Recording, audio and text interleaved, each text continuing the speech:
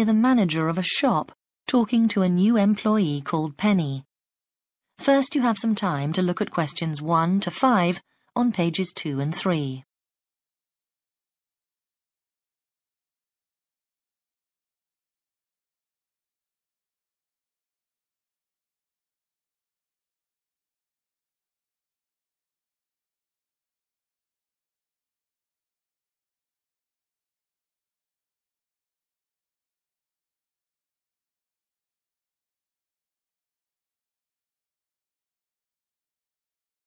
We shall begin. You should answer the questions as you listen, because you will not hear the recording a second time. Listen carefully and answer questions 1 to 5. Come in. Good morning, it's, Oh, Penny, man. Oh, yes. Penny, do sit down.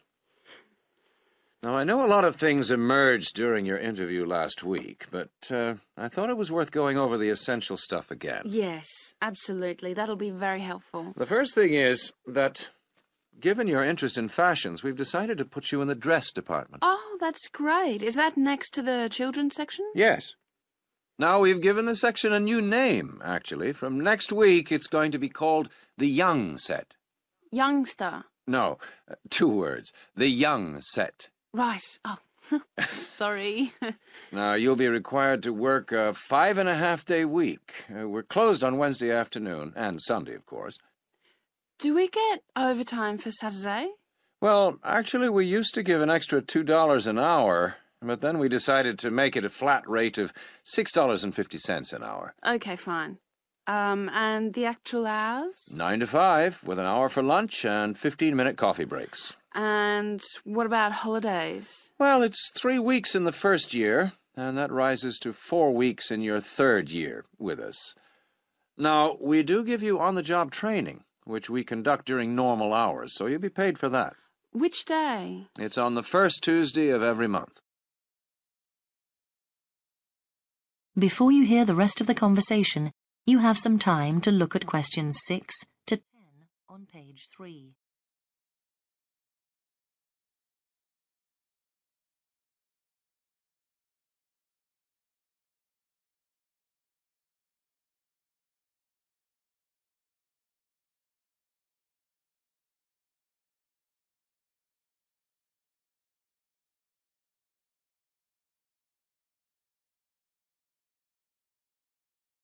Now listen and answer questions 6 to 10.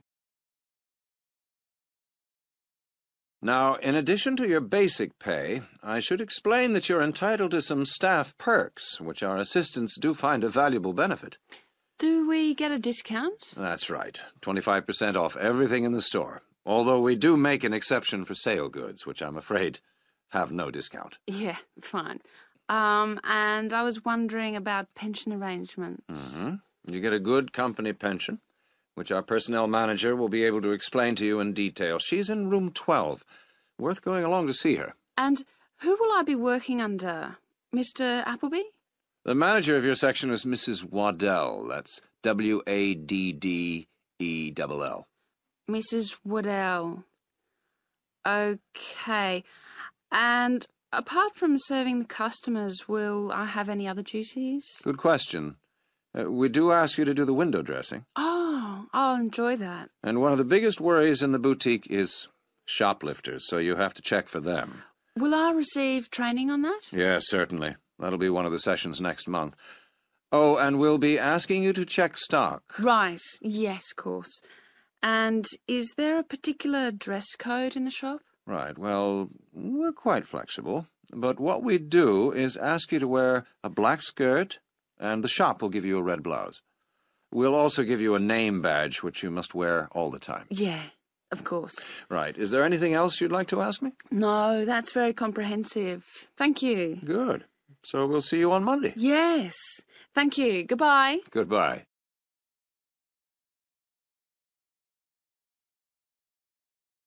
That is the end of part 1. You now have half a minute to check your answers.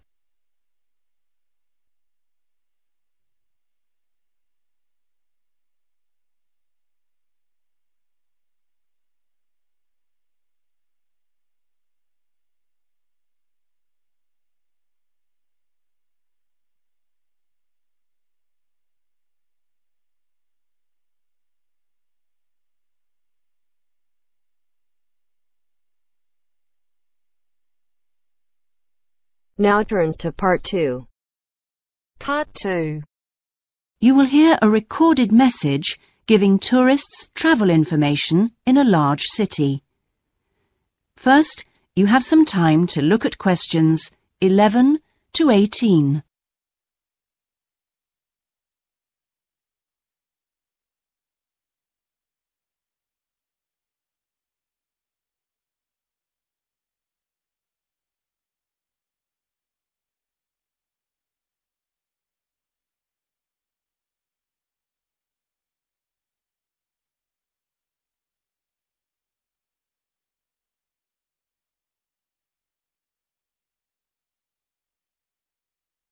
Now listen carefully and answer questions 11 to 18. Thank you for calling the tourist line. There are many different ways of getting round the city, and we'd like to suggest some you may not have thought of. How about a city trip by boat? There are 4 main stopping points. From west to east, Stop A, Greenbanks, Stop B, City Bridge, Stop C, Roman Landing, and Stop D, Newtown. You can find the main booking office at Stop A. The first boat leaves at 8 a.m. and the last one at 6:30 p.m. There are also many attractions you can visit along the river. At Stop A, if you have time, you can visit the fine 16th century palace here, built for the king, with its beautiful formal gardens. It's very near the booking office. Now you can enjoy every corner of this superb residence. Stop B. Why don't you visit Tower Restaurant, with its wide range of refreshments? This is a place where you can sit and enjoy the wonderful views over the old commercial and banking centre of the city. Stop C is the area where, in the 1st century AD, invading soldiers crossed the river. This was much shallower than it is now. That's why this area is called Roman Landing. There's an interactive museum to visit here, with a large shop which has a good range of local history books. At the furthest point of the trip, Stop D, the most exciting place to visit is the new entertainment complex with 7-screen cinema, bowling alley, and video games arcade. Before you hear the rest of the message, you have some time to look at questions 19 and 20.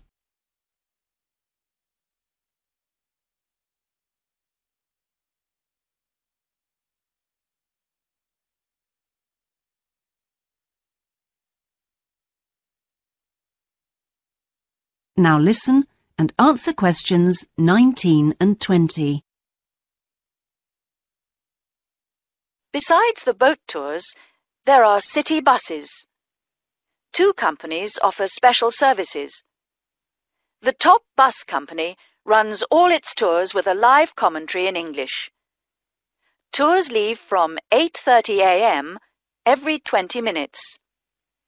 There are departures from Central Station, Castle Hill, and Long Walk. This is a hop-on, hop-off service, and tickets are valid for 24 hours. For further details, call Top Bus on 0208 944 7810. The number 1 sightseeing tour is available with a commentary in 8 languages. Buses depart from Central Station every 5 to 6 minutes from about 9 a.m., with the last bus at around 7 p.m. There are also number 1 services with an English-speaking guide.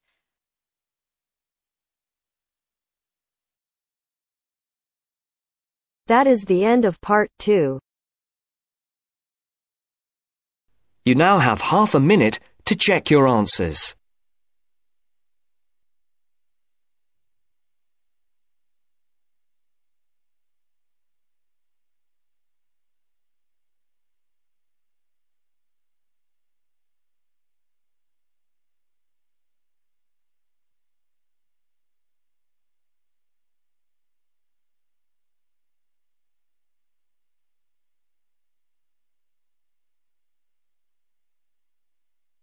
Now turns to part 3. Part 3. You will hear a lecture on volcanic activity and its effect on the atmosphere. First, you have some time to look at questions 21 to 25.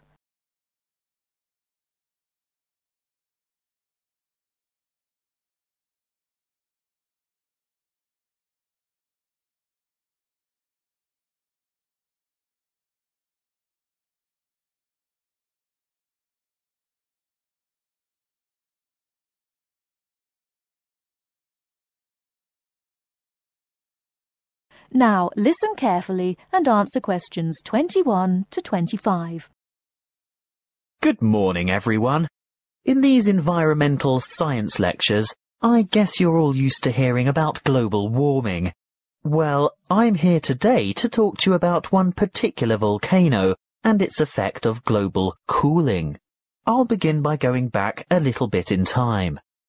Towards the middle of 1991, the second largest volcanic eruption of the last century occurred in the Philippines, not far from the capital city, Manila, on the island of Luzon. Mount Pinatubo belongs to a chain of volcanoes in the area, and this was by no means its first eruption. There is evidence of eruptions from approximately 500, 3,000 and 5,500 years ago. The events of the 1991 Mount Pinatubo eruption began in July 1990, when a magnitude 7.8 earthquake occurred 100 kilometers northeast of the Pinatubo region. The sleeping giant was reawakened, but few people had any idea of what was in store for them. In mid-March 1991, many earthquakes were experienced around Mount Pinatubo, and this is when volcano scientists, or volcanologists as they are called, started their investigation of the mountain. Before the disaster, thousands of people lived in very close proximity to the mountain, and on April 2nd, small explosions from vents near the crater dusted their villages with ash. This resulted in the order for evacuations of 5,000 people later that month. Earthquakes and explosions continued to harass the residents, and on June 5th, a Level 3 alert was issued for 2 weeks because of the possibility of a major eruption. However, the appearance of a large amount of lava protruding from the mountain on July 7th led to the announcement of a Level 5 alert on June 9th, indicating an eruption in progress. An evacuation area within 20 kilometers of the volcano was established, and this time 25,000 people were evacuated. Before you hear the rest of the talk, you have some time to look at questions 26 to 30.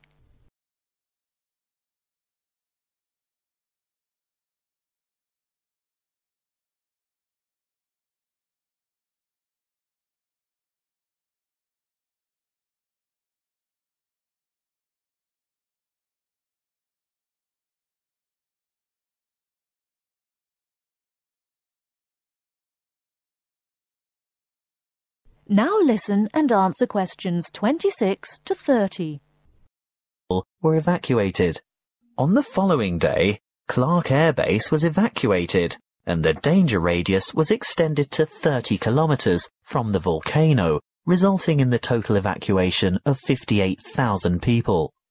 On June 15th, just after midday, the eruption of Mount Pinatubo commenced and lasted 9 hours, causing numerous major earthquakes due to the collapse of the land at the top of the mountain and the creation of a huge caldera. What's a caldera, I hear you say? Well, it's obvious really.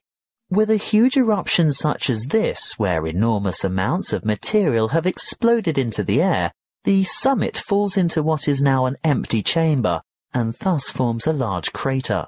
As luck would have it, as the eruption was taking place, a tropical storm was passing just to the northeast of Mount Pinatubo, bringing a lot of rainfall to the area. The dust and cinders that had been thrown up into the atmosphere combined with the water vapor from the storm to cause a rainfall of tephra that fell across the whole island of Luzon.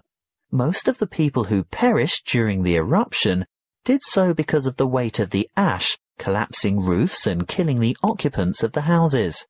If it hadn't been for that passing storm, the death toll would certainly have been much lower. But that's not all. Besides the ash, Mount Pinatubo expelled between 15 and 30 million tons of sulfur dioxide gas. Can you guess what happened next? Yes, the sulfur dioxide mixed with water and oxygen in the atmosphere to become sulfuric acid, which is a major contributor to ozone reduction. The eruption plume from Mount Pinatubo reached high into the atmosphere, attaining an altitude of 34 kilometers, and the resulting aerosol cloud spread around the Earth in 2 weeks and had covered the planet within a year. During the years 1992 and 1993, the ozone hole situated over Antarctica reached an unprecedented size. The cooling effects of this cloud over the Earth were remarkable. It reduced global temperatures considerably. In the United States, for example, we experienced our third coldest and third wettest summer in 77 years during 1992.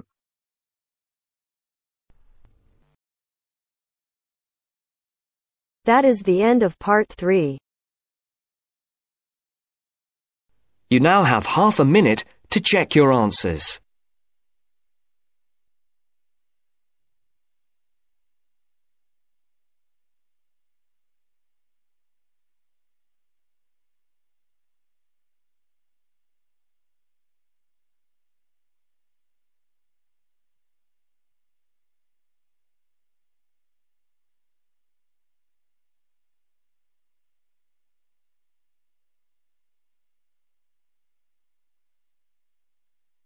Now turns to part 4. Part 4. You will hear a talk by a financial advisor about debt. First, you will have half a minute to look at questions 31 to 40.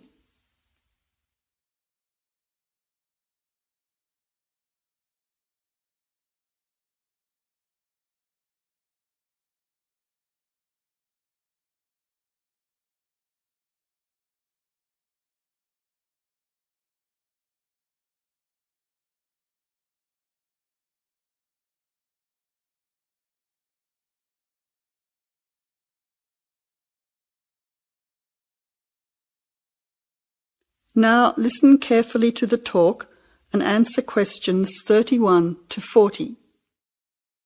Welcome to today's public lecture on the topic of personal debt.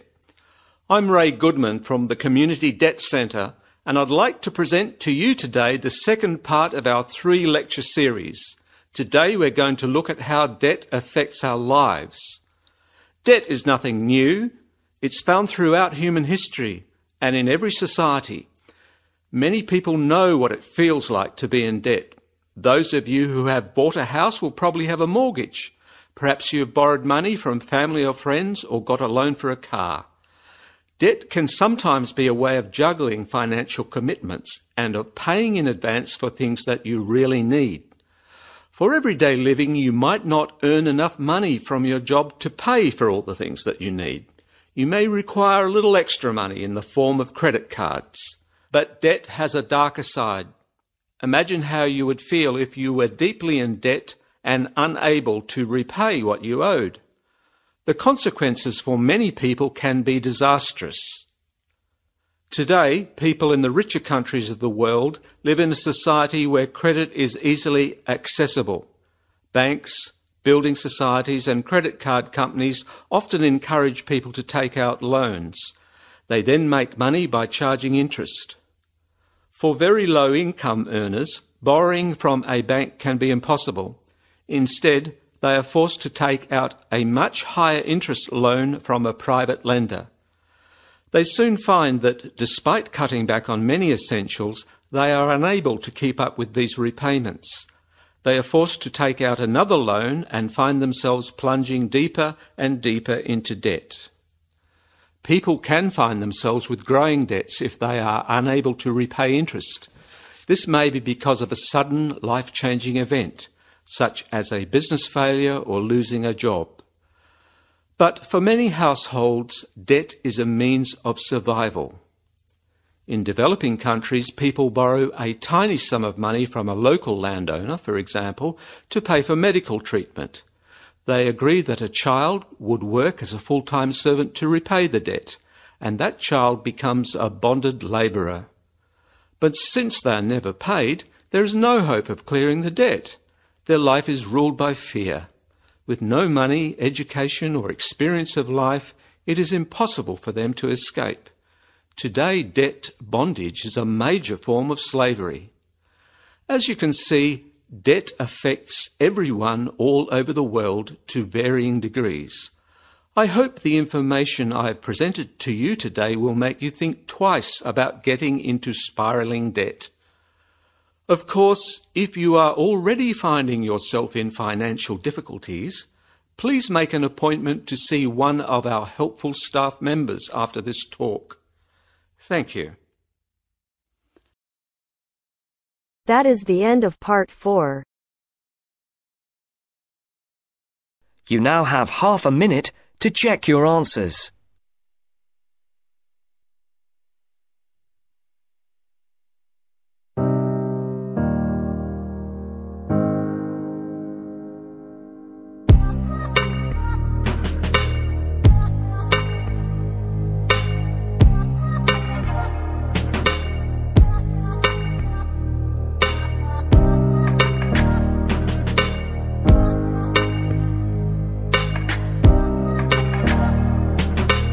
That is the end of the test. You now have 10 minutes to transfer your answers to your Ielts listening answer sheet.